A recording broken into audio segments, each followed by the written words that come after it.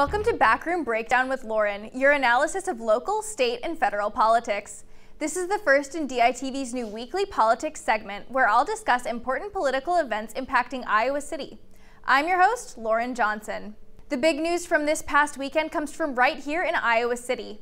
Freshman Congresswoman Mariannette Miller-Meeks announced her candidacy at an Iowa City tailgate construction site with the words, "We are going to build back better."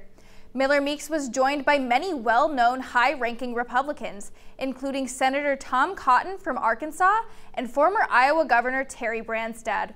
Miller-Meeks' event was also attended by fellow Iowa Republican Representatives Randy Feenstra and Ashley Hinson.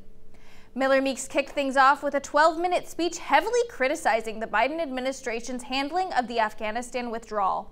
Her speech focused little on Iowa directly, instead going after larger national and international issues, saying the U.S. is, quote, at a precipice, unquote. She continued to say mask and vaccine mandates are not needed, despite COVID cases continuing to rise in both adults and children.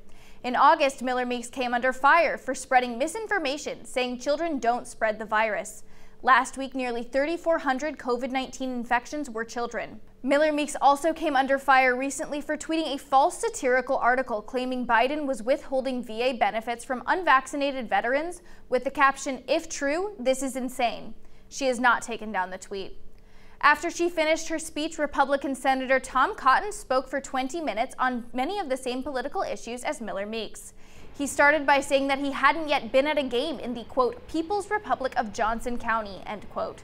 Cotton, a current GOP favorite for a 2024 run, plans to be a familiar face as Iowa prepares for multiple tense races this next year. The races for both governor and the House could affect not only Iowa, but also the nation. Though Miller-Meeks announced her candidacy at Streb Construction in Iowa City, it is currently unknown whether she will represent Johnson County in the 2022 midterm elections. The first proposed redistricting plan will make Iowa City part of District 1.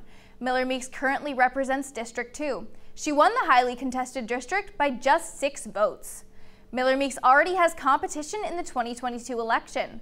Iowa State Representative Christina Bohannon announced her plans to run against Miller-Meeks in August, becoming the first Democrat to do so. Thanks for tuning in to Backroom Breakdown with Lauren. I'll be back next time with the latest political news affecting Iowa City, Iowa, and the USA. I'm Lauren Johnson. Have a great day.